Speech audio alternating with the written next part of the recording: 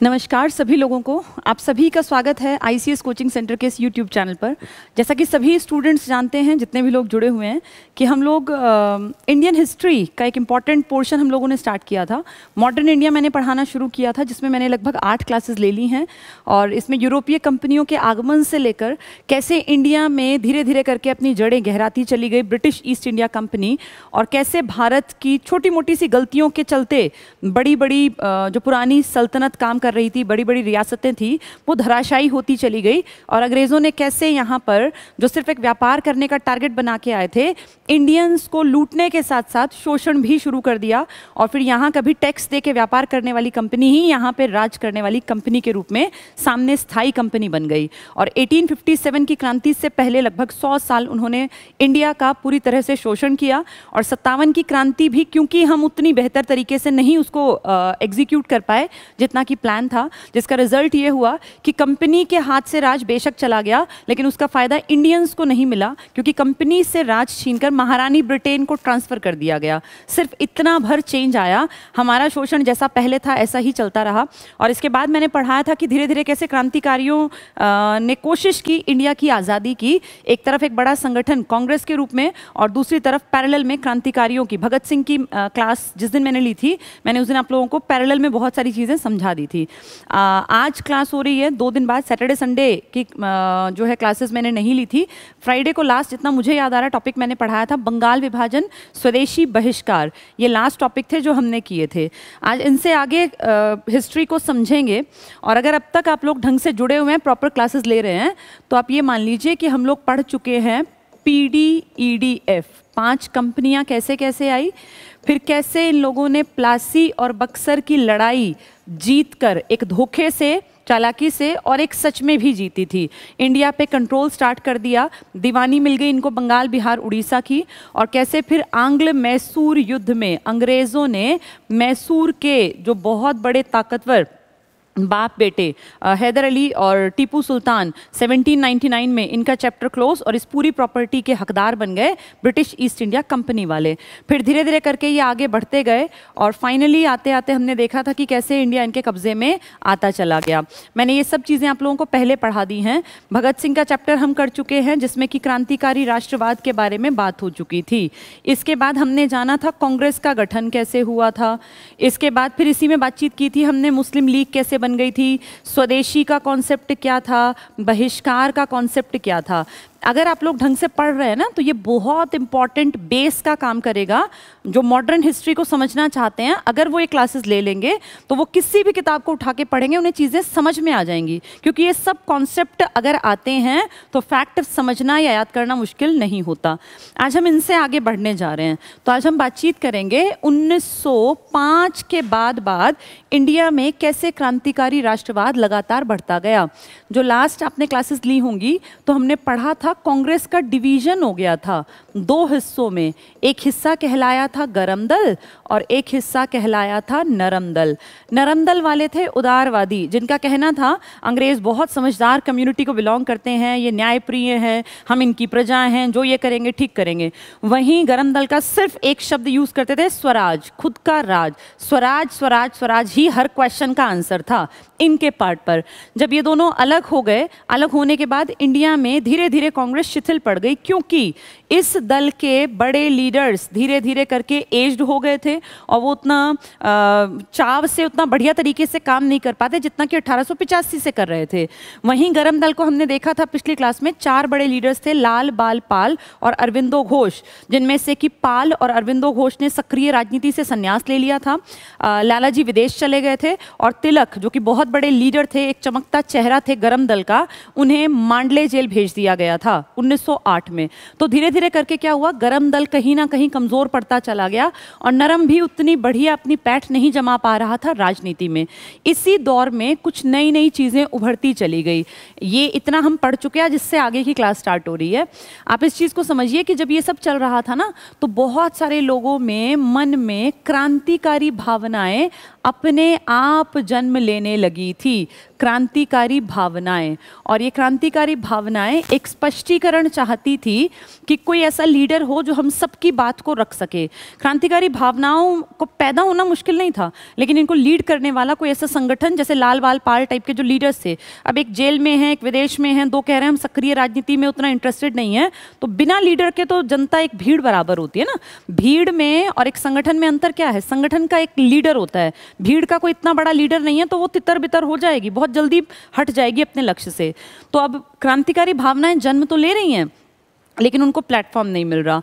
पहला, अंग्रेज़ों ने हमारे जितने अखबार निकलते थे ना उस टाइम पर, अगर वो क्रांतिकारी भावनाओं से भरी खबरें छाप रहे हैं तो इनको रोकने की पुरजोर कोशिश की कि अखबारों से, मैगजीन से पढ़ के लोगों के मन में अपने देश के प्रति कहीं देश प्रेम पैदा ना हो जाए। तो बहुत सारे इस तरह के एक्ट बनाए गए, अधिनियम लाए गए, जिससे कि इंडियन क्रांतिकारियों को दबाया जा सके, इंडियन क्रांतिकारियों के प्रति बहुत ज़्यादा कठोर नीतियाँ बनाई जा सकें, और अखबारों को, मैगजीन्स को, ऐसी मैगजीन्स, अखबारों को जिनसे कि देश प्रेम उमड़ पड़े लोगों के अंदर, उनको छपने से रोका जाए या उनकी भाषा को लिमिट के अंदर रखा जाए।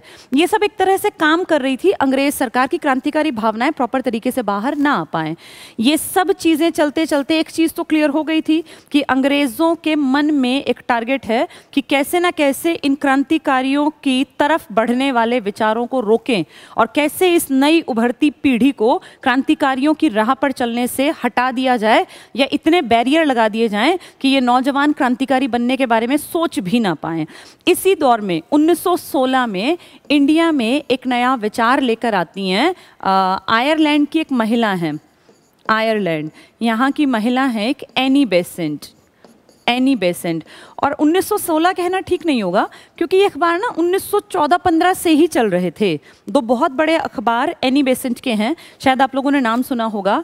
एक का नाम है कॉमनवील, पहला अखबार है कॉमनवील, ये WHEEL वाला नहीं है, व्हील है। और एक अखबार है न्यू इंडिया। ये दो अखबार हैं। इनमें से भी एक इम्पॉर्टेंट बात जान लो, ये न्यू इंडिया ना पहले ऑलरेडी एक अखबार था मद्रास स्टैंडर्ड के नाम से, वो घाटे में चल रहा था, इंग्लिश में छपता था। तो उस अखबार का जो टोटल खर्चा था वो पे किया एनी बेसेंट ने, और वो अखबार खरीद लिया, यानी मद्रास स्टैंडर्ड नाम के एक अखबार को खरीद लिया।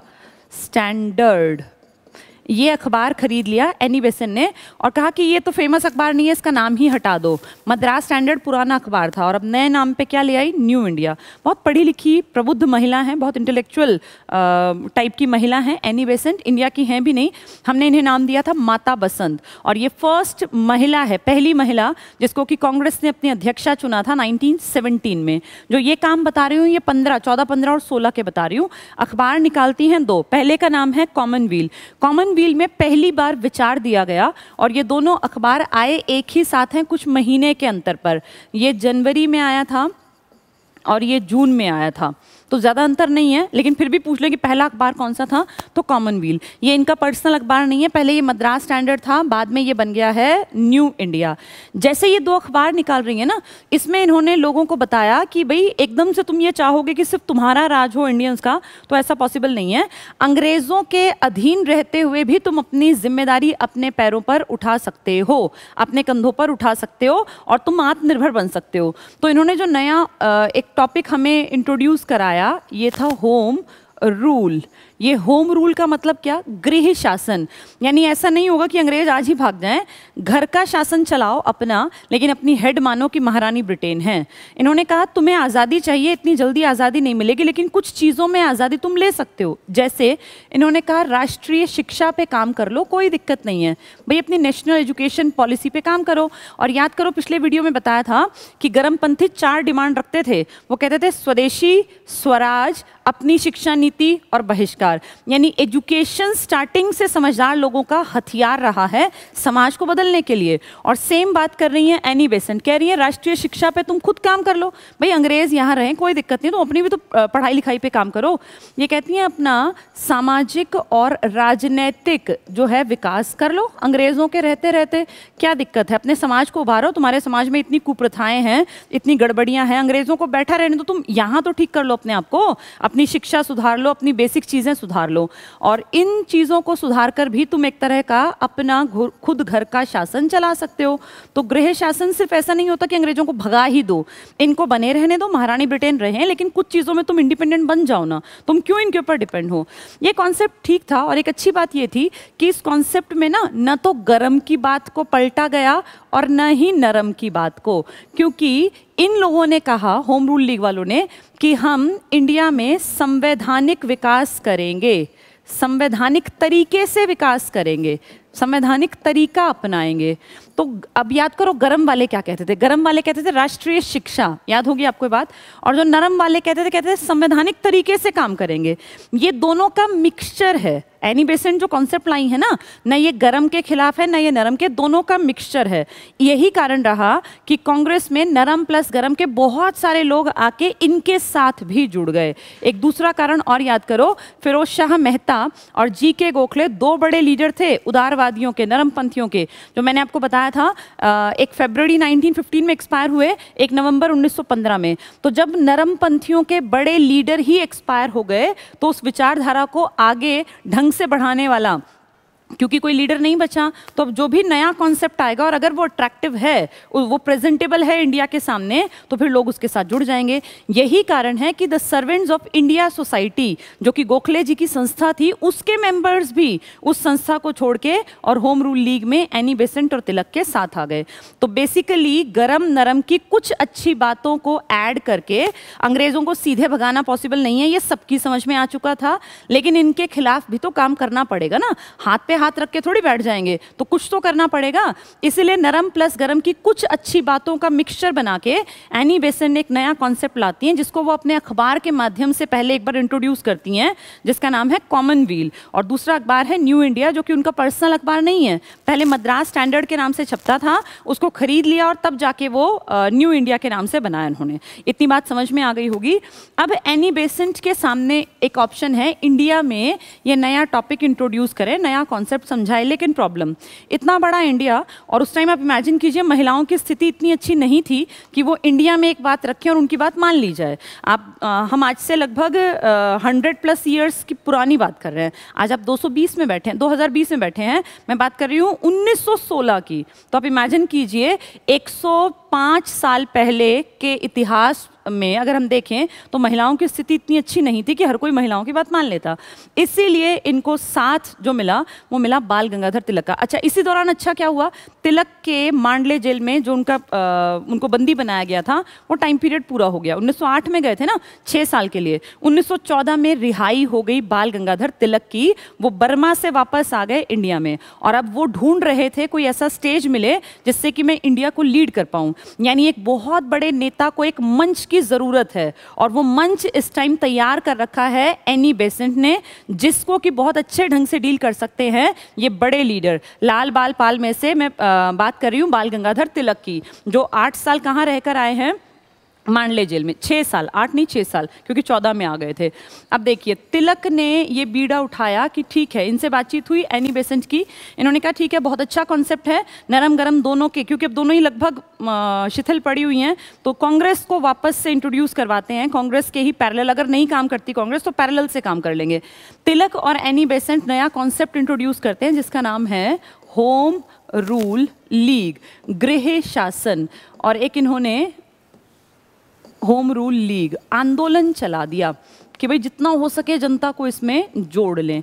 बहुत बढ़िया आंदोलन चला, ये अलग अलग हिस्सों में अलग अलग काम किया गया। मैं सबसे पहले बात करती हूँ बाल गंगाधर तिलक की। सबसे पहले तिलक ने जो काम किया, आप अच्छी तरह जानते हैं, लाल बाल पाल में से बाल गंगाधर तिलक वो हैं जिनको कि नागपुर अधिवेशन का अध्यक्ष बनना था, लेकिन फिर चालाकी से जी.के. गोखले जी ने नागपुर के अधिवेशन को सूरत में कन्वर्ट करा दिया, और वहाँ एक नियम बना दिया कि अगर कभी भी अब के बाद कांग्रेस की बैठक होगी तो उस एरिया का गृह का जो भी हेड होगा वो वहाँ पे अध्यक्ष नहीं बनेगा। वो मेनली इन्हीं को टारगेट करके बनाया गया था 6 में 7 में। तो वापस आते हैं तिलक। अब तिलक ने क्या किया, इन्होंने अपने एरिया में इसके ऊपर काम किया। और अपना एरिया आप समझ जाइए, आज का महाराष्ट्र इन्हीं का एरिया है, आज का गुजरात, उस टाइम ये बम्बई प्रांत था ना पूरे का पूरा, इसके अलावा कर्नाटक का हिस्सा इसी में था, और जिसको आज आप एमपी कहते हैं ना, इसका एक बड़ा हिस्सा मध्य प्रांत था। तो ये सारे हिस्से में एक्टिव थे बाल गंगाधर तिलक, और इन्होंने इंट्रोड्यूस किया था इस नए टॉपिक को जिसका नाम था गृह शासन या होम रूल लीग, जो आया है आयरलैंड से, लेकिन इसको इंडियन कंटेक्स्ट में यूज कर रहे हैं तिलक। तिलक ने 2 अखबार निकाले हैं। ये तो एरिया हुआ, कहाँ ये फेमस था। तिलक के 2 बहुत इंपॉर्टेंट अखबार मैं आपको बता दूं, एक का नाम है केसरी, बहुत बहुत इंपॉर्टेंट है ये, और एक है मराठा। ध्यान से सुनना और समझना, ये बहुत बार आते हैं। जिसका नाम मराठा है ना, वो मराठी भाषा में नहीं है, ये ध्यान देना है। केसरी की भाषा है मराठी और मराठा की भाषा है इंग्लिश, उल्टा है। और लगभग लोग इसको टिक करेंगे मराठा मराठी में होगा, नहीं है, मराठा इंग्लिश में है और केसरी है मराठी भाषा में। इन 2, ऐसा तो नहीं कि आज से अखबार निकल रहे, पुराने अखबार हैं। 1881 के आसपास एक्टिवली काम कर रहे थे वो, क्योंकि 1856 का इनका बर्थ है, तो काफ़ी पुराने धुरंधर टाइप के लीडर थे ये। और ऐसा बिल्कुल नहीं है कि 16 से पहले इन्होंने काम नहीं किया, तो बहुत बड़ा चमकता चेहरा थे। 1920 में तो ये एक्सपायर हो गए थे 1 अगस्त को। तो तिलक ने 2 अखबार पुराने टाइम से निकल रहे थे, ये केसरी और मराठा, इनके माध्यम से जनता को जागरूक किया। महाराष्ट्र में तो इनका बहुत बड़ा योगदान था। इस तरफ अगर आ जाते हैं हम, अच्छा इनका हेडक्वार्टर कहाँ था तिलक जहाँ काम कर रहे थे? पुणे। आज पुणे आप जानते हैं कहाँ पड़ेगा? महाराष्ट्र में। तो पुणे उस टाइम में इस पूरे जो ये काम चल रहा था, ये हेडक्वार्टर था होम रूल लीग का, और ये मेनली अखबारों के माध्यम से। दूसरी तरफ देखें तो दूसरी तरफ वो महिला जिनका नाम है एनी बेसेंट, जिनको आप माता बसंत भी कहते हैं, एनी बेसेंट एक्टिवली काम कर रही हैं। ये नॉर्थ इंडिया में कम काम कर रही हैं। इनका मेन जो कामकाज का एरिया था ना, ये था मद्रास के पास अडेयार, कहीं कहीं अडियार भी लिखा है, वो यही है, मद्रास के इलाके में था। आप अच्छी तरह जानते हो मद्रास वाला इलाका स्टार्टिंग में अंग्रेजों ने, ब्रिटिश ईस्ट इंडिया कंपनी ने अपना जो फोर्ट बनाया था वो मद्रास में ही बनाया था। पहले लीज पे लिया था, फिर छीन लिया था उस टाइम के लोकल लीडर से। तो एनी बेसेंट काम कर रही है साउथ की तरफ। एनी बेसेंट ने काम स्टार्ट लेट किया है, कॉन्सेप्ट एनी का है। इन्होंने काम स्टार्ट किया था अप्रैल में, अप्रैल 1916 में।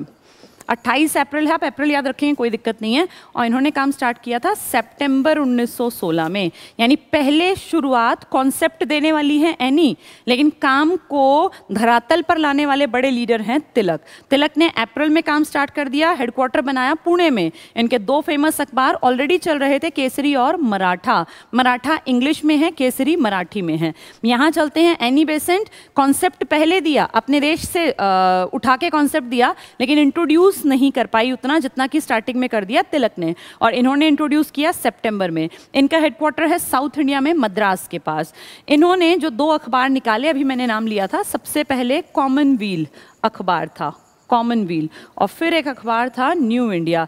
ये मैंने बता दिया, न्यू इंडिया इनका पर्सनल अखबार बिल्कुल नहीं है, कॉमनवेल्थ इन्हीं की देन है। न्यू इंडिया मद्रास स्टैंडर्ड नाम से अखबार था, जो कि नुकसान में था, इन्होंने खरीदा और फिर नाम बदल के चला दिया।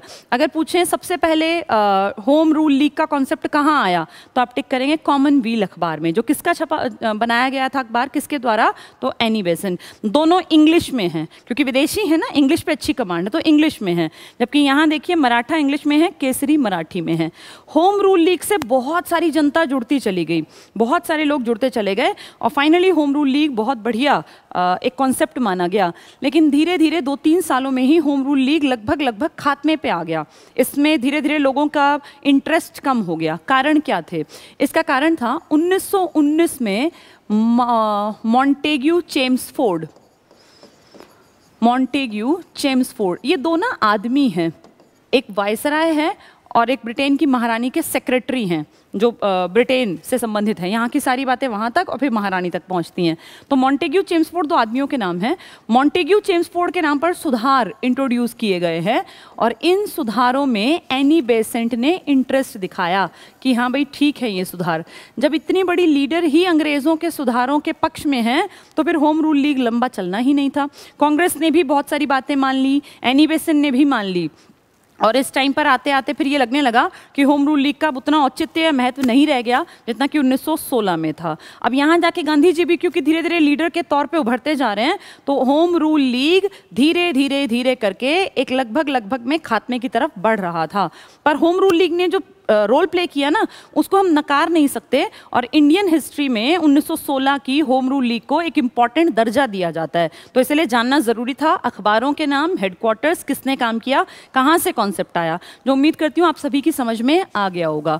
मॉन्टेग्यू चेम्सफोर्ड सुधार के कारण ये सब चीज़ें धीरे धीरे खत्म होती चली गई। 1919 आ गया। अब 1919 हमारे बहुत काम का है। आज की अगर आपने देखा होगा, आज की हेडिंग थी जो क्लास मुझे लेनी थी, मेरे ख्याल मैंने 3 हेडिंग्स डलवाई थी जितना मुझे याद है। एक मैंने बोला था होम रूल लीग के लिए, एक कहा था रॉलेट एक्ट और एक कहा था जलियांवाला बाग हत्याकांड। तो आज दूसरी हेडिंग पे आते हैं, रॉलेट एक्ट। ये क्या है? एक आदमी का नाम है सिडनी रॉलेट। सिडनी एक शहर भी है ऑस्ट्रेलिया में, लेकिन ये एक आदमी का नाम है सिडनी रॉलेट। जब इंडिया में लगातार क्रांतिकारी घटनाएं बढ़ती जा रही थी ना, छुटपुट कहीं ना कहीं क्रांतिकारी हिंसा करते थे, अंग्रेजों को मार देते थे, परेशान करते थे, तो अंग्रेजों के दिमाग में आया कि कहीं ये चीज़ें बढ़ ना जाएं। तो उन्होंने सिडनी रॉलेट नाम के एक आदमी को कहा कि आप एक कमेटी गठित कीजिए, और अंग्रेजों ने 1917 में एक कमेटी गठित करवाई सिडनी रॉलेट की अध्यक्षता में कि भाई आप देखिए कि क्या करना चाहिए ताकि ये क्रांतिकारी जो ये इस तरह के लोग हैं इनको दबाया जा सके। वो हमें क्रांतिकारी ना कह के आतंकवादी कहते थे, तो कैसे इन आतंकवादियों को ख़त्म करें। वो कहते हैं अराजकतावादी हैं ये, एनार्किकल, मतलब जो अराजकता फैलाते हैं, देश दुनिया समाज को ख़त्म करने का काम करते हैं, तो ये नेगेटिव भाषा। सिडनी रॉलेट ने काम किया, इसने काफ़ी लंबा एक सर्वे किया, और फाइनली इनके कहने पर, इनकी रिपोर्ट पर विधान परिषद, केंद्रीय विधान परिषद ने इनके कहने के कारण एक एक्ट बना दिया जिसको नाम दिया जाता है रॉलेट एक्ट। रॉलेट एक्ट, इसी को कहते हैं, रॉलेट एक्ट को ही काला कानून हम इंडियंस, अंग्रेज नहीं कहते, हमने नाम दिया। असलियत में इसका नाम ये बिल्कुल नहीं है। रॉलेट एक्ट तो लोकल भाषा में, क्योंकि रॉलेट नाम के आदमी के कहने पर यह बनाया गया था, उसकी सिफारिश पर, इसलिए नाम दिया गया। असली इसका नाम था the anarchical and revolutionary crimes act. नाम देखो आप, द अनार्किकल होता है अराजकतावादी, जो अराजकता फैलाएं, जो समाज को खत्म करने के लिए काम करें, एंड रिवोल्यूशनरी, शुक्र है एक शब्द ढंग का यूज किया, क्रांतिकारी, क्राइम्स एक्ट, यानी जो क्रांति के नाम पे क्राइम करें और जो अराजकता फैलाएं, ऐसे लोगों के दमन के लिए कानून बना दिया। अंग्रेज अपने फायदे के लिए देखो क्या क्या कर रहे हैं, हम उनके खिलाफ बोल भी ना पाएं तो एक एक्ट बना दिया, नाम दिया रॉलेट एक्ट। हमारे पार्ट पर हमने कहा ये रॉलेट एक्ट दिखावट है, असलियत में है ये काला कानून। और ये कानून क्या है सुन लो, तुम्हें भी पता चल जाएगा। ये था किसी भी आदमी को बिना किसी भी जानकारी दिए उस आदमी को अंग्रेज उठा लेंगे, पकड़ लेंगे, कोई कुछ पूछेगा तो बताने की ज़रूरत नहीं है, ना घर वालों को बताना ना उस आदमी को, पकड़ के उसको जेल में ले गए, वो 10-20 महीने उसको जेल में रखा, कोई ना उससे मिल सकता ना बात कर सकता। अजीब बात है, आज अगर पुलिस किसी को पकड़ लेती है तो हमारे कॉन्स्टिट्यूशन में बहुत सारी ऐसी रेमेडीज़ हैं जिनके तहत लिखित में है ये कि अगर पुलिस किसी को पकड़ ले तो 24 घंटे के अंदर अंदर उस आदमी की पेशी करनी होती है मजिस्ट्रेट के सामने। हैबियस कॉर्पस आपने सुना होगा, बंदी प्रत्यक्षीकरण, ये बहुत बड़ी एक रिट लगाई जा सकती है अगर पुलिस प्रशासन ऐसा ना करे तो। यानी आज हमारे पास आजाद भारत में हर इंडियन के पास ये मौलिक अधिकारों में, इस तरह से कोई थोड़ी पकड़ लेगा, और पकड़ लिया गया तो उसको 24 घंटे के अंदर उसकी पेशी करके भाई वैध है या गलत तरीके से पकड़ा गया, ये मजिस्ट्रेट के सामने वो आदमी खुद अपने बारे में बातचीत करके बता सकता है। तो सशरीर प्रस्तुत करना आज तक प्रावधान है, यहाँ कोई प्रावधान नहीं था। पुलिस जिसके ऊपर शक होगा पकड़ेगी, उठा के ले जाएगी, ना कोई वकील चलेगा, ना कोई अपील चलेगी, ना कोई दलील चलेगी। इसलिए हमने कहा ये बिना दलील, बिना अपील और बिना वकील का कानून है। कितना गलत तरीका है ये, कोई किसी को पकड़ के ले जा रही है पुलिस, कम से कम बता तो दे भाई तूने ये क्राइम किया इसलिए ले जा रहे हैं, घर वालों को भी शांति है, अगले को भी पता चले मैं मुझसे ये गलती हो गई, वो अपनी दलील तो पेश कर पाए जी मैंने नहीं किया, आप गलती से मुझे ले जा रहे हो, मैं नहीं शामिल था, बोल ही नहीं सकता, ना कोई वकील उसका वहाँ जाके बातचीत, यानी किसी से ना मिल सकते ना बातचीत कर सकते, कुछ पता ही नहीं चलेगा, और ऐसा लंबे टाइम तक चलेगा। कहीं कहीं कोई किताब लिखती है कि ये 2 साल तक के लिए वैलिड था, लेकिन कहीं कहीं किताबें कहती हैं कि ये अनिश्चित काल तक भी रख सकते थे।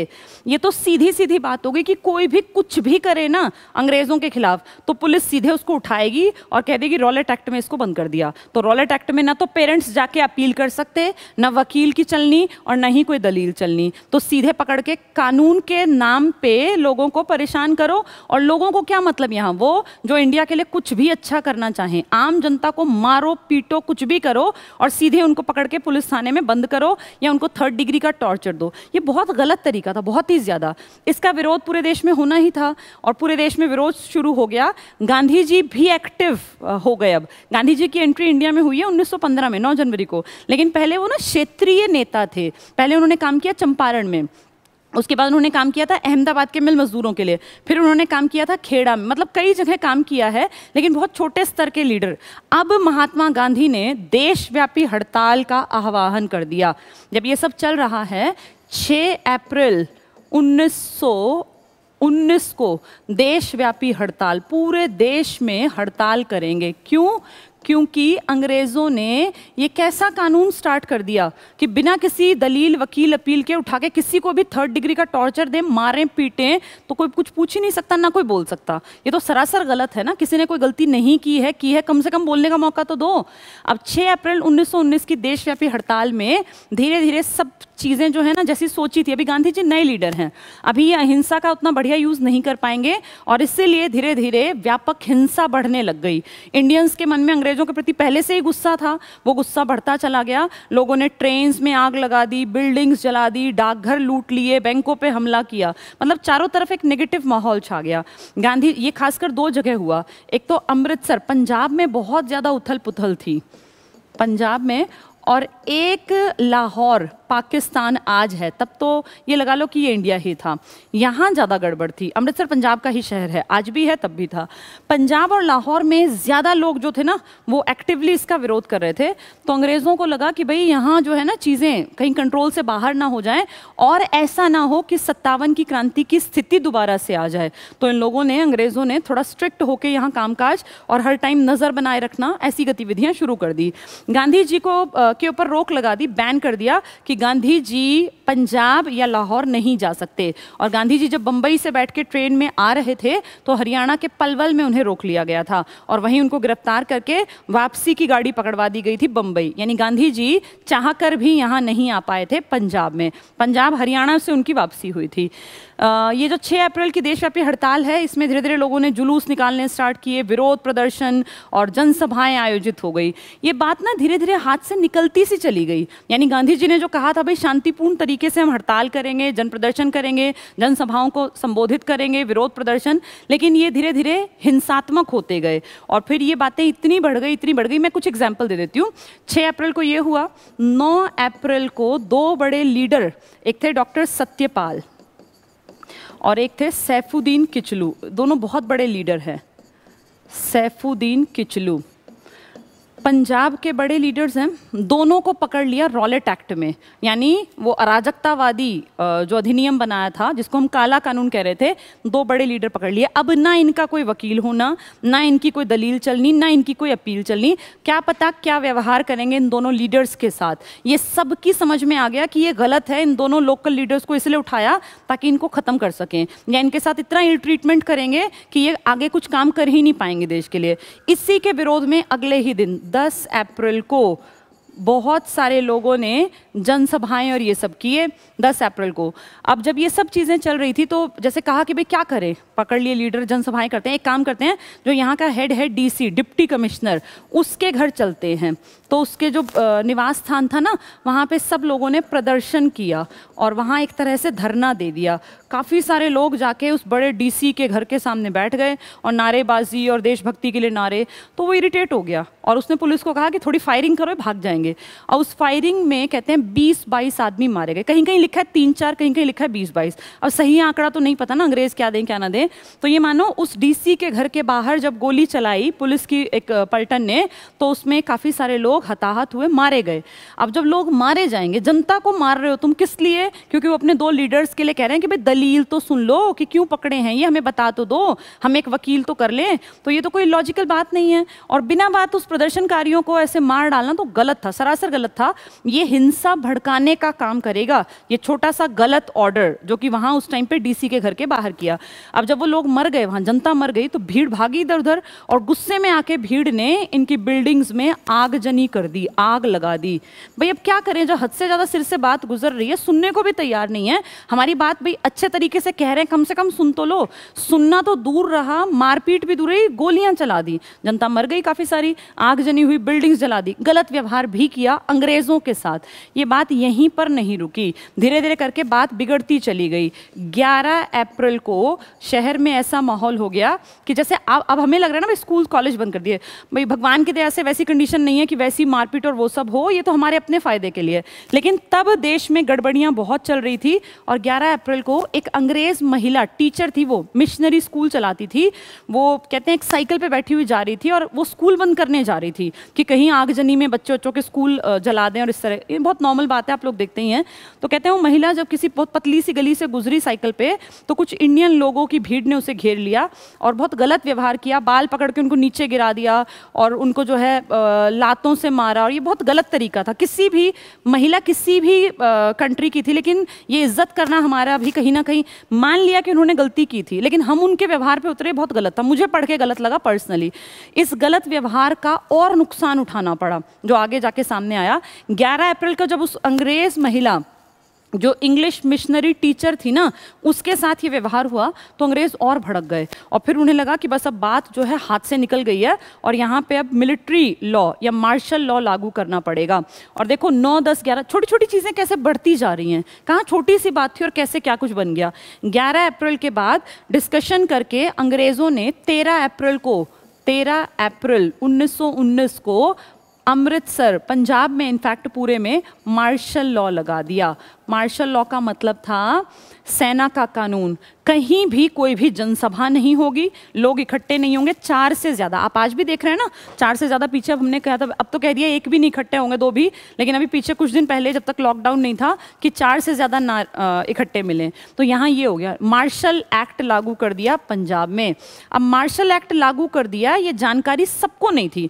मोदी जी ने जब लॉकडाउन की घोषणा की तो टीवी पे रात में 8 बजे आए, पूरे इंडिया के लगभग लोगों को पता चला, कुछ को छोड़ के, कुछ लाखों को छोड़ के जो कि अनजान थे बेचारे या बहुत गरीबी तबके को बिलोंग करते थे, मजदूरी करते थे, उन लोगों को छोड़ के एक आम इंडियन को पता चल गया कि अब लॉकडाउन स्टार्ट होगा और लगभग 20-22 दिन तक हम लोगों को अंदर रहना है। तो ये जो मार्शल लॉ है उसी टाइप का एक रूप समझ लो। आज मार्शल लॉ नहीं है, आज तो हम अपने फायदे के लिए अंदर बैठे हैं, लेकिन तब अंग्रेजी सरकार ने कहा कि अगर कहीं भी लोग हमें दिख गए ना तो हम उनको मार देंगे। ये इस तरह का कानून बना दिया। अब ये गरीब लोगों को किसी ने बताया नहीं। आज तो व्हाट्सएप है, फेसबुक है, इंस्टा है, टीवी है, अखबार है, बहुत सारी चीज़ें हैं, आपको एक खबर तुरंत पता चल जाती है। आज किस देश में कितने लोग मर गए, कितने नए, कैसे आपको हर घंटे अपने फ़ोन पे आपको स्टेटस मिल सकता है, लेकिन तब ऐसा साधन नहीं था। मार्शल लॉ लग गया, ये किसी को पता ही नहीं चला, बहुत कम तबके को पता चला। और 13 अप्रैल इंडिया में पंजाब में एक बहुत बड़ा त्यौहार मनाया जाता है, बैसाखी। आप सब लोग जानते हैं बैसाखी। बैसाखी पूरा एक उत्सव है आज भी, और आज से ये लगा लो कि लगभग 101 साल पहले की बात कर रही हूँ, तब कितना बड़ा उत्सव रहा होगा, क्योंकि तब तो रिक्रिएशन के माध्यम ही नहीं थे। तो बैसाखी का उत्सव था, बहुत बड़ा मेला भरता था, हर जगह मेले लगते थे। और इसी टाइम पर ना, इसी रीजन में एक पशुओं का बहुत बड़ा मेला लगता था, जिसमें बहुत सारे लोग पशु खरीदने के लिए आते थे। वैसे भी आम लोगों का भी मेला है, परिवार घूम रहे हैं, झूले और ये सब, क्योंकि बहुत बढ़िया दिन माने जाते हैं ये, जब फसल पककर तैयार होती है। पंजाब तो है ही ऐसी मिट्टी का इलाका जिसके कारण पूरा देश अपना पेट भरता है, तो पंजाब का तो बहुत बड़ा उत्सव था ये बैसाखी का उत्सव। लेकिन अनजान लोग नहीं जानते कि पंजाब में क्या लगा हुआ है, मार्शल लॉ। 13 अप्रैल का दिन था, पुलिस एक्टिव थी, क्योंकि वो जानते हैं कि मार्शल लॉ लागू करवाना है तो लोगों के साथ स्ट्रिक्ट होना पड़ेगा। पुलिस बार बार जगह जगह घूम रही थी, लोग क्या कर रहे हैं क्या नहीं कर रहे। और जैसे आज पुलिस बहुत अच्छा रोल प्ले कर रही है ना, आज पुलिस 4 इकट्ठे हैं तो सीधे उनको डंडे मारती है, भगाती है। इन्होंने ऐसा नहीं किया, ये अंग्रेजों की पुलिस है, चाहे इंडियन है काम करने वाले, लेकिन अंग्रेजों की धूर्त पुलिस है। और जहाँ 4-4 लोग इकट्ठे हैं ना, किसी को बताया ही नहीं कि यहाँ इकट्ठे मत हो, और वेट करते रहे कि कैसे कब इन पर कार्यवाही की जाए। कहते हैं इस पशुओं के मेले में हजारों लोग आए हुए हुए थे, क्योंकि पंजाब में गाय भैंसे ये पशुओं के मेले में खरीदी बेची जाती थी। उस मेले को जानबूझ के जनरल डायर ने 2 बजे दोपहर के बंद करवा दिया। पूरा मेला ब्लॉक, बंद, निकलो यहाँ से। हजारों लोग उस मेले में आए हुए हैं, कहाँ जाएं? तो वो क्या हुआ, मेले में से निकल के कि चलो ऑप्शन दूसरा कोई नहीं, तो एक बाग है बहुत बड़ा, जलियांवाला बाग, यहाँ जाके बैठ जाते हैं। जलियांवाला बाग 6 से 7 एकड़ में फैला है। 1 एकड़ मतलब हरियाणा पंजाब में 1 किला जिसको बोलते हैं हम, तो 1 एकड़ लगा लो कितना बड़ा, 6-7 एकड़ में फैला एक बाग है, जिसमें कहने को तो 5 एंट्रेंस हैं, 5 एंट्री गेट हैं, लेकिन बहुत छोटे छोटे, ज्यादातर पे ताले लगे रहते हैं। सिर्फ एक मेन एंट्री गेट था जिसमें मेन था कि भाई इसमें से भीड़ आएगी और जाएगी। तो वो जब पशुओं का मेला बंद करवा दिया, फिर धीरे धीरे, अच्छा इसी दिन ना यहाँ पे क्रांतिकारी जो लोग थे, इनके एक छोटे से ग्रुप ने एक बैठक भी रखी। तो कहा भाई कहाँ इकट्ठे हों, तो वैसे तो पब्लिक प्लेस में, तो पार्क में इकट्ठे होते हैं और डिसीजन लेते हैं कि क्या करना है, क्योंकि पीछे 3-4 दिन से देखो गड़बड़ियां चल रही थी। 6 से 8, 9, 10, 11 मैंने पूरा कहानी बताई। तो अब क्रांतिकारी टाइप के जो लोग हैं, जो कुछ करना चाहते हैं देश के लिए, अब क्या करें, ये सब चल रहा है, गलत हो रहा है, लेकिन क्या करना है, अगला कदम क्या होगा, इसके डिस्कशन के लिए वो कुछ लोग भी आएंगे इसी बाग में। और जो पशुओं के मेले में अनजान लोग घूम रहे थे, वो पशु खरीदने आए थे, किसान थे, व्यापारी थे, मर्चेंट थे, बहुत सारे लोग, क्योंकि यहीं पे ना पास में अमृतसर में गोल्डन टेम्पल भी आप सब जानते हो, सबसे प्रसिद्ध जगह जो सिख कम्युनिटी की है, गोल्डन टेम्पल। तो ये लगा लो कि धर्म से जुड़े जो लोग थे, जो बेचारे तीर्थ यात्रा टाइप घूमने आए हुए थे, वो लोग भी थे। अब कितनी दुनिया अनजान है, तीर्थयात्रियों को क्या पता कि आज यहाँ मार्शल लॉ है या ऐसा कुछ चल रहा है, वो उतने एक्टिव नहीं थे। पशुओं के मेले में आए लोगों को क्या पता। सब लोग धीरे धीरे करके फाइनली शाम होने लग गई, 2 बजे के बाद तो मेला बंद हुआ। तो धीरे धीरे करके इस पार्क में, मान लीजिए यहाँ से एंट्री है, इस पार्क में भीड़ इकट्ठी होती चली गई। चप्पे चप्पे पे पुलिस खड़ी थी, लेकिन पुलिस ने जानबूझ के ये नहीं बताया कि इकट्ठे नहीं होना, और पुलिस सब कुछ देख रही है कि ठीक है इकट्ठे होंगे। यहाँ जो इकट्ठे होने का प्लान था ना सब लोगों का, क्रांतिकारियों का, उनका प्लान था कि हम 5:30 से 6:30 के बीच में यहाँ पे जो है इकट्ठे होंगे और फिर अपना प्लान अगला देश के लिए क्या होगा वो डिसाइड करेंगे। आप ये देखो, उस टाइम तक 2 बजे से 5, 5:30 तक हजारों लोग आ गए इस बाग में। जो आंकड़े बताते हैं वो कहते हैं 10 से 20 हजार लोग इकट्ठे हो गए कुछ घंटों के अंदर अंदर। दोपहर से शाम पकड़ते पकड़ते 10 से 20 हजार लोग इस पार्क में आ गए। ये सब कुछ पुलिस देख रही है, वो एक्टिवली काम कर रही है। इतना तक भी लिखा हुआ है कि ये सब कुछ सारी खबरें थी जनरल डायर के पास और माइकल डायर के पास, और वो बैठ के प्लान कर रहे थे कि कैसे इस भीड़ के ऊपर हम लोग अटैक करेंगे, क्योंकि उन्होंने टारगेट बना लिया कि इंडियंस को पनिश करना है, जो हमारे मार्शल लॉ को नहीं मान रहे ना, इनको पनिश करना है। कितना गलत तरीका था। कायदा क्या होना चाहिए था, जब यहाँ पे 5-6 पुलिस वाले खड़े हो जाते और जब वो दल 4-4, 6-6 आदमी घुस रहे थे तो उनको मना करते कि भाई यहाँ लगा हुआ मार्शल एक्ट, यहाँ मत आओ, यहाँ पुलिस जो है कोई कार्यवाही होगी, तो क्या वो जनता अपने आप नहीं चली जाती। जानबूझ के आंखें बंद किए रहे ताकि लोग वहां जाते रहें। अनजान लोग भी तो जा रहे हैं ना, आम जनता जो बेचारी मेले में घूमने आई। कितनी औरतें, कहते हैं 6 हफ्ते की बच्ची भी थी एक यहाँ, 6 हफ्ते, इमेजिन करो, 1.5 महीने का बच्चा होता कितना है, गर्दन भी नहीं संभलती, उतने बच्चों को लेके भी लोग, क्यों? क्योंकि वो बेचारे पशुओं के मेले में घूमने आए थे। बहुत सारे लोग जो ये बैसाखी का मेला था इसमें घूमने आए हुए थे। कितने सारे लोग अनजान लोग हैं जो सिर्फ शहर में इसलिए आए थे कि आज घूम आएंगे, ट्रैक्टर भर भर के अपने गाँव से, अपनी माँ, बहन, बेटी, भाई, बच्चे, पूरे परिवार के साथ। और यहाँ इस बाग में पेड़ों के नीचे लोग बिल्कुल नॉर्मल, उन्हें कुछ पता ही नहीं क्या होने जा रहा है, अपनी चादर बिछाई बैठे हुए हैं, आराम से बैठे हुए हैं। एक दल यहाँ पे एक्टिव है जिसको पता है कि हमारी प्लानिंग्स, आज हमारी मीटिंग होनी है, तो कुछ तो अनजान बेचारे लोग, और एक दल एक्टिवली, लगातार भीड़ बढ़ रही है क्योंकि ये लोग सैफुद्दीन किचलू और सत्यपाल के ऊपर प्लानिंग करने वाले हैं। लेकिन इन बाकी लोगों को तो नहीं पता ना। हम इंडियंस की आदत है, आप अपने आप को भी देखो, हम भी ऐसा ही करते हैं।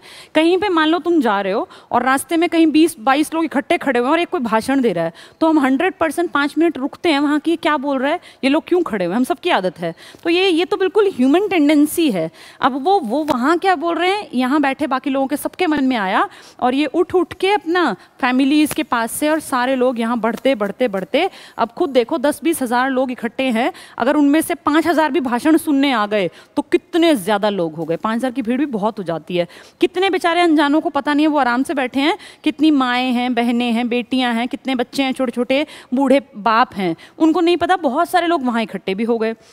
ये खबर पहले से नज़र रखी हुई थी अंग्रेज़ी सरकार ने, और जैसे ही यहाँ 5:37 का टाइम हुआ तुरंत से यहाँ पे वो गाड़ियाँ आ गई अंग्रेज़ों की, और कहते हैं 1650 गोलियाँ चलाई गई थी लगातार कि जितने मरते हैं मरने दो। बहुत सारे लोग मारे गए।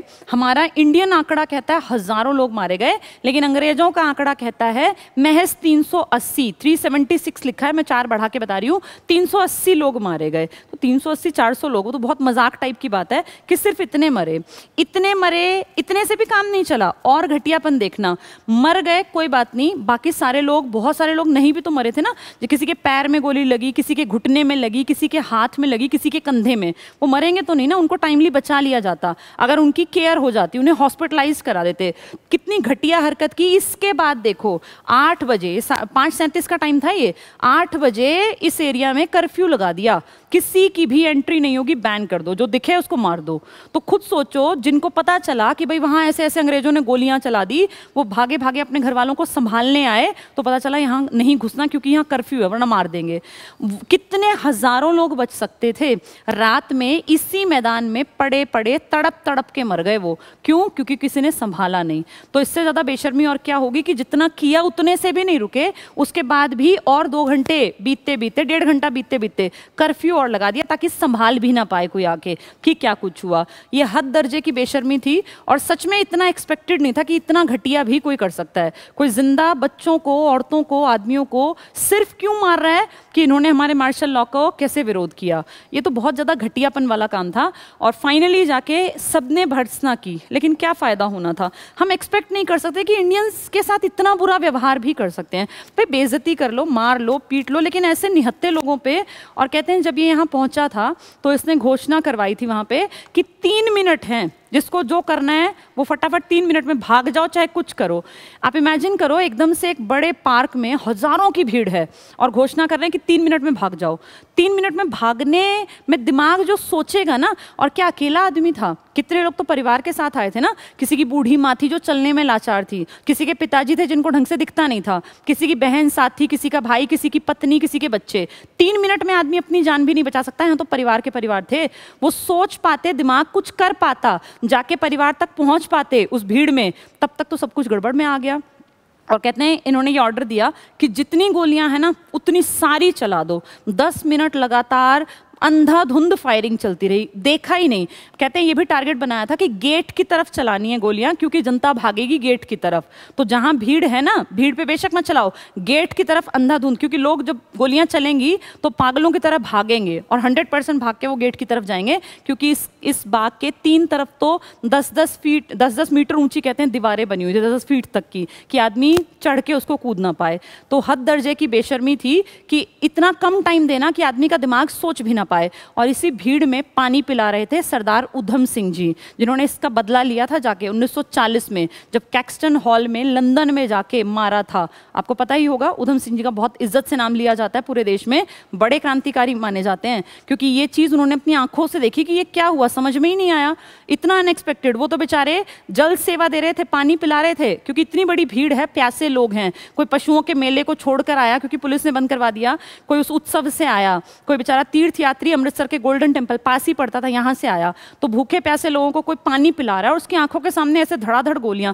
इतना तक भी कहते हैं कि उस बाग के बाहर जनरल डायर जो था ना, वो 2 इस तरह की वो मशीन गन लगी हुई ऐसी वो लाया था। वो तो शुक्र है कि इसका जो एंट्री का पैसेज था, वो गली इतनी कंजस्टेड थी कि ये अंदर घुस नहीं पाई, वरना सोचो जरा, जितने लोग जिंदा बच गए, लकीली वो जिंदा नहीं बचते। मतलब कितना इसने अपनी क्रूरता में कोई कसर नहीं छोड़ी। ये तो किस्मत ने साथ दिया कि वो जो भारी भरकम इसके हथियार थे, वो जो इसकी मशीन गन लगी हुई जो वैन टाइप की जो भी रही होंगी, वो अंदर एंटर नहीं हो पाई। आपने कुएं वाली घटना भी सुनी होगी कि लोग जान बचाने के लिए, बहुत सारी औरतें अपने बच्चों को गोद में उठा उठा के कुएं में कूदने लग गई कि भाई कुएं में कूद के हाथ पैर ही टूटे, कम से कम हमारे बच्चे तो बच जाएं। और वो कुएं में इतने ज्यादा लोग कूदे कि वो लाशों से भर गया। जब वो डेड बॉडीज निकाली गई तो कहते हैं 180 लोगों की डेड बॉडी उस कुएं से निकली। आप इमेजिन करो कैसे दम घुटा होगा छोटे बच्चों का।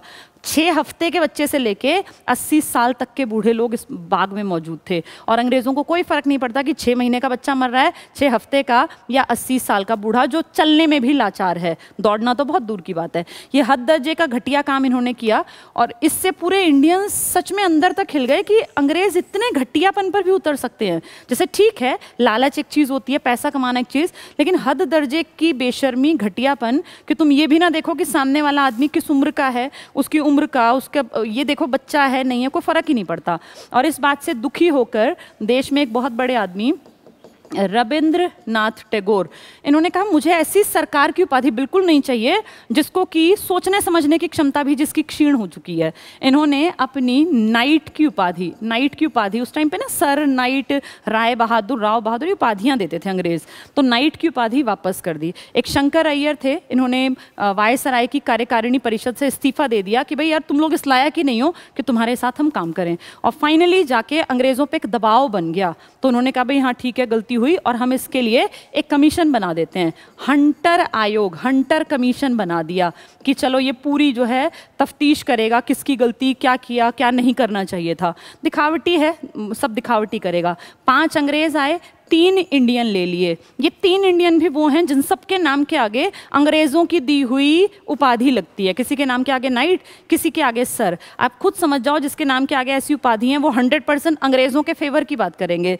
इस हंटर कमीशन ने सब कुछ लीपापोती में रिपोर्ट बनाई और क्या कहा कि ठीक है गलती हुई, लेकिन जो इसने किया, डिसीजन लिया, वो उसने अपने देश के फ़ायदे को सोचते हुए लिया और इसका ये डिसीजन गलत था, लेकिन फिर भी इसको हम उस तरह से गलत नहीं मान सकते क्योंकि इसने अपने ब्रिटिशर्स के फ़ायदे को ध्यान में रखते हुए इस तरह का डिसीजन लिया है। और कहीं ना कहीं इसके दिमाग में जो है वो अपने ब्रिटिशर्स के प्रति जो देश प्रेम था वो झलकता है। मतलब कितनी अजीब बात है ना, हम लोगों के देश में एक आदमी ने अंधाधुंध गोलियाँ चलवाई, कितने हज़ारों लोग घायल हुए, मारे गए, और जो लोग घायल थे उनमें से बहुत सारे बच सकते थे। 8 बजे कर्फ्यू और लगा दिया ताकि उनको कोई संभाल भी ना पाए और वो तड़प तड़प के मर जाएं। उस आदमी को कह रहे हैं कि इसने जो गलती की मान लिया, लेकिन वो गलती इसने अपने देश प्रेम से प्रेरित होकर की। मतलब तुम इतने इंपॉर्टेंट हो कि तुम्हारा देश प्रेम तुमसे हत्याएं भी करवा रहा है। और इंडियन अगर कोशिश भी कर लें देश को आज़ाद कराने की तो वो अराजकतावादी हैं, वो उग्रवादी हैं। अंतर देखो कितना। और फिर वहीं अगर देखें पुराने नरम दल वालों को तो वो कहते थे हमें इनकी न्यायप्रियता में पूर्ण विश्वास है और ये हमें अपनी प्रजा समझते हैं। तो ये विश्वास था, ये इनकी प्रजा के काम थे। तो हंटर कमीशन ने सब लीपापोती करके दिखा दिया। उस टाइम पे कांग्रेस के बड़े लीडर्स को लगा कि ये सब बहुत गलत हुआ और हम लोगों ने अपने पार्ट पर एक तहकीकात कमेटी बनाई। भाई हम तहकीकात करेंगे क्या है, क्यों है और कितनी गलती है, किस हद तक की। इसके अध्यक्ष बनाए गए मदन मोहन मालवीय, और जो अपने बड़े लीडर है ना गांधी जी, ये भी इसके मेंबर बने। अभी गांधी जी खैर उतने बड़े नहीं थे, वो 20 के बाद ज़्यादा बड़ा उनका ओहदा बनेगा। मदन मोहन मालवीय जी अध्यक्ष बने। नेहरू जी के पिताजी यानी मोतीलाल नेहरू इसके मेंबर थे, गांधी जी इसके मेंबर थे। तहकीकात कमेटी ने की तहकीकात, पर फाइनली ये कुछ कर नहीं पाए और इन्होंने कहा कि हमें उम्मीद है कि अंग्रेज़ ने जो ये गलतियाँ की हैं इनके ऊपर ये लोग स्ट्रिक्ट एक्शन लेंगे और इंडिया के लिए कुछ ना कुछ अच्छा सोचेंगे। यानी सबकी आंखों के सामने गलत हुआ, लेकिन इतने बड़ी बड़ी हस्ती भी बोल ही नहीं पा रही, तो एक आम इंडियन की कौन सुनेगा। अब इस चीज़ से ये अंदाज़ा लगाओ कि हम कितने दबे कुचले हुए थे कि इतनी बड़ी घटना को अंजाम दे दिया एक आदमी ने और महज उसकी नौकरी गई, उसके ऊपर उसका कुछ नहीं बिगड़ा। इनफैक्ट इतना तक कहते हैं हाउस ऑफ लॉर्ड्स में, अंग्रेज़ों की राज्यसभा में इज्जत से उसका नाम लिया गया और बोले ये अंग्रेज़ों का शेर है। मतलब तुम्हारा जो आदमी है वो कितने ही मर्डर करे खुलेआम, वो उसको अंग्रेज़ों का शेर कह रहे हैं। हाउस ऑफ कॉमन्स में थोड़ी सी इसको गलत कहा गया, लोगों की सभा थी वो, एमपीज से उसमें इंडियंस की भी भागीदारी हो जाती थी। वहाँ थोड़ा सा उसको बस इतना बुरा कहा गया, इतना भर कि भाई नौकरी से हटा दो, इंडिया में एम्प्लॉयमेंट नहीं होगा। कोई फ़र्क नहीं पड़ा, ये आदमी जैसा था वैसा ही आराम से जीवन जीता गया। कितने लोगों की मौत का कारण बना, लेकिन उस पर असर नहीं आया। एक नौकरी ही तो गई, और उसकी भी क्या गारंटी है कि अंग्रेज़ों के देश में जाके उसको बहुत सारा पैसा नहीं दिया गया होगा। दिखावटी हो सकता है, यहाँ से नौकरी छीन लियो, वहाँ जाके उस टाइम में मान लो करोड़ों रुपये दे दियो तो कौन देखने वाला है। हम आपको थोड़ी ये सब बातें पता होंगी। होगी। फाइनली इंडिया एक ऐसी स्थिति में था कि हम सब कुछ देखते हुए भी आंखें बंद करनी पड़ी और तहकीकात कमेटी भी ज़्यादा कुछ कर नहीं पाई। और इसके बाद हुआ क्या कि इस चीज़ों पर धीरे धीरे करके पानी फेर दिया गया और इतना बड़ा कांड, जिसको हम कांड ही कहेंगे, हमारे रेल कांड को हम रेल कांड कभी नहीं कहेंगे, वो काकोरी रेल षड्यंत्र कहते हैं, अंग्रेज कांड कहते हैं, हम इसको कहेंगे ये था जलियांवाला बाग हत्याकांड, क्योंकि ये प्री प्लान्ड था। सब कुछ जानते बूझते देखते हुए किया गया था और प्लानिंग के तहत किया गया था। इसको टाला जा सकता था, अगर मार्शल लॉ लागू ही था तो लोगों को इकट्ठा होने ही ना देते, लेकिन वो था ना कि कैसे इंडियंस को इस हद तक नीचे ले आए कि हम कुछ भी कर सकते हैं। एक और इंपॉर्टेंट घटना मुझे याद आ गई, 13 अप्रैल की घटना थी ना, 19 अप्रैल को नियम इतने सख्त कर दिए गए कि लोग कुछ कर ही नहीं सकते।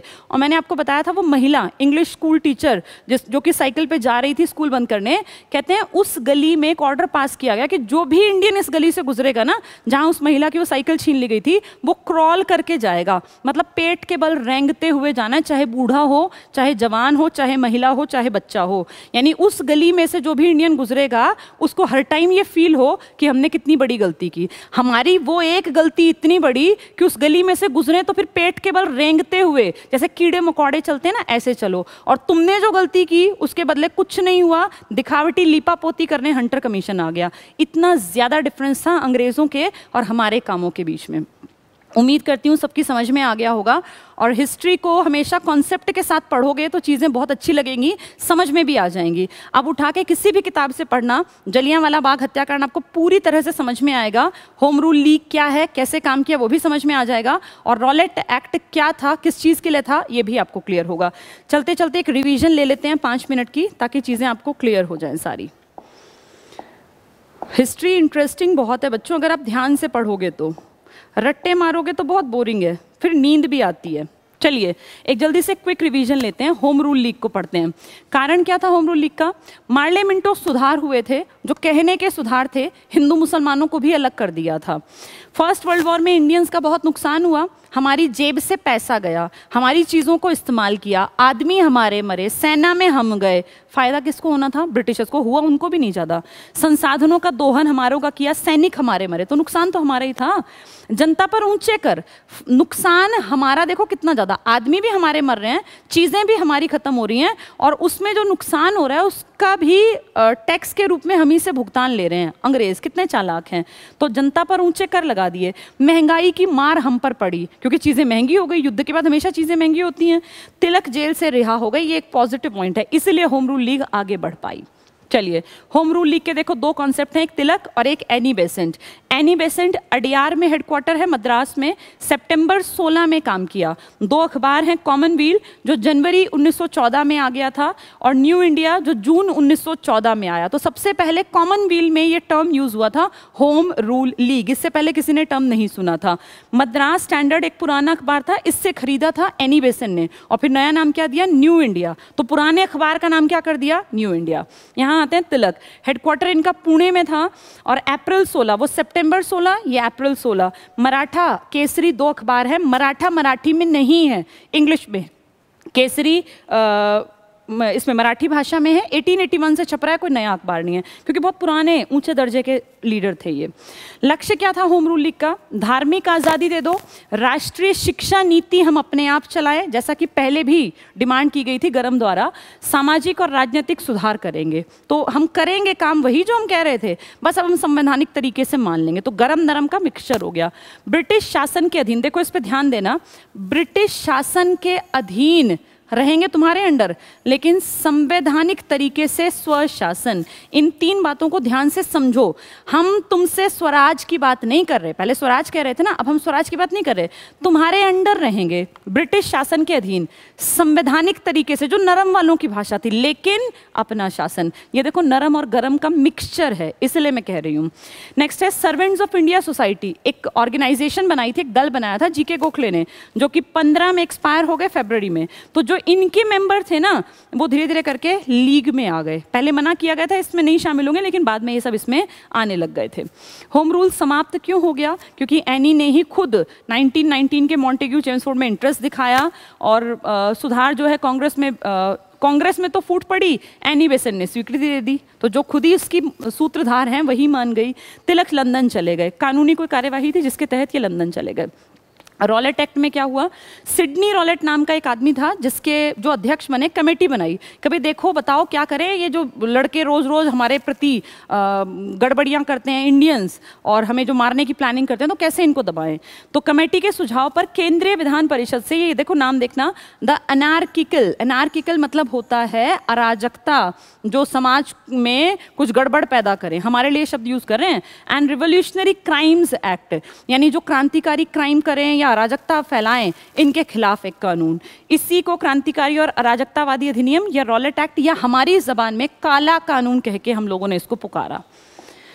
ठीक है, 6 अप्रैल 19 को राष्ट्रव्यापी हड़ताल के लिए गांधी जी ने आह्वान किया। काम रोको अभियान चल गया, हर तरफ के काम रोक दो, अंग्रेजों के काम ही मत करो। जुलूस निकाले, प्रदर्शन किए, लेकिन धीरे धीरे क्या हुआ, इनमें हिंसा दिखने लग गई। सार्वजनिक विरोध शुरू कर दिया, हिंसा स्टार्ट हो गई, लोगों ने अंग्रेजों को पकड़ पकड़ के पीटना मारना शुरू कर दिया। अमृतसर और लाहौर में स्थिति अनियंत्रित हो गई, ये कंट्रोल से बाहर चली गई। गांधी जी के पंजाब प्रवेश पर पाबंदी लगा दी अंग्रेजों ने, और जब ये आए तो इनको बीच में ही हरियाणा के पलवल में गिरफ्तार करके वापस भेज दिया। 9 अप्रैल 19 पंजाब के 2 बड़े लीडर डॉक्टर सत्यपाल और सैफुद्दीन किचलू की गिरफ्तारी हो गई, और किस एक्ट के तहत, वही अराजकतावादी और क्रांतिकारी जो क्राइम वाला था। 10 अप्रैल को डिप्टी कमिश्नर अमृतसर का जो था, इनके घर के बाहर प्रदर्शन और धरना किया, जिसमें कि हिंसा, हमने हिंसा नहीं की थी, अंग्रेजों ने गोलियां चलाई जिसमें इंडियन मारे गए। गलत था, प्रदर्शन था, धरना था, आके बाहर अगर 2 बातें ढंग से कह देते तो लोग चले जाते।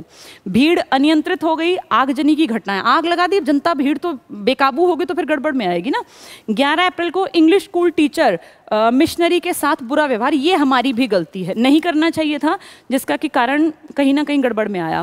13 अप्रैल को पंजाब के बड़े हिस्से में मार्शल लॉ लागू कर दिया, और इसके कहानी आगे की आप जानते ही हैं, जिसको हम जलियांवाला बाग हत्याकांड के नाम से जानते हैं। ठीक है, उम्मीद करती हूँ सारा टॉपिक आपको ढंग से समझ में आ गया होगा। अब इसको अपनी किताबों से पढ़ लेना, आज के लिए इतना ही बहुत है। हिस्ट्री के बहुत सारे टॉपिक्स मैंने आपको लगातार करा रही हूँ, इनको किताबों से तैयार करते चलना, फिर देखना कुछ दिनों बाद मॉडर्न हिस्ट्री हमारी कंप्लीट मिलेगी। Thank you.